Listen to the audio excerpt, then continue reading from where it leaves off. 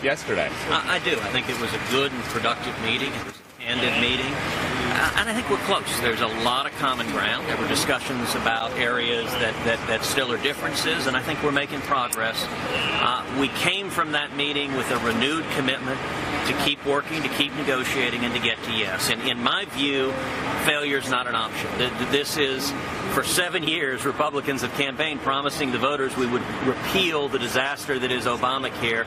We've got to deliver on that promise. I believe we can, and I think we're making real progress. Does President Trump need to do anything else? He keeps getting everybody together. They're not there yet. Do you think that the president should be doing something else? Listen, I think the president was very helpful bringing the conference together and delivering the strong message that we need to get this job done.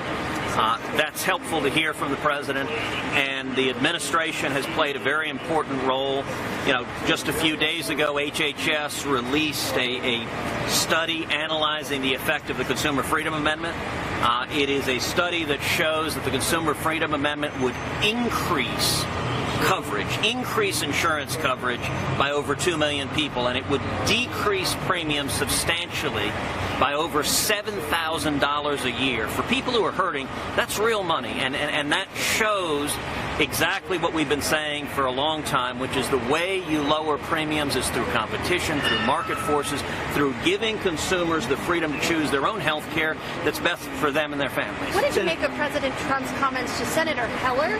He suggested that if he wants to remain a senator, he'll get on board with the plan. Well, listen, the president has own way of communicating. What I will say is the Senate conference is working collaboratively to bring everyone together and get everyone to yes. And to do so, you know, the process going back to February when Lamar Alexander and I joined together to form the healthcare working group with senators across the ideological spectrum, from moderates to conservatives, working to get to yes. I think we've got a lot of common ground, and I think we've discovered the keys to uniting the conference. The central key is focusing on lowering premiums, and you do that through expanding consumer freedom.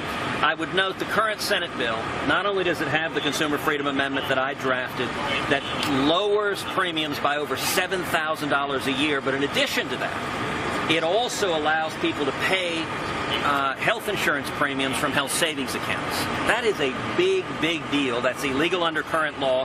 What that means for millions of Americans is your effective premium rates drop another 20 to 30% because you're paying with pre-tax dollars. If we keep focusing on lowering premiums, and I would say in addition to that, on expanding flexibility for governors, expanding flexibility for states, that's the path to getting to yes and to honoring this promise. So did you share the HHS report with your colleagues today in the president? What did they say? Yes, I did share the report with all of the senators there and the president, and there was widespread agreement that those reductions in premiums are a big, big deal.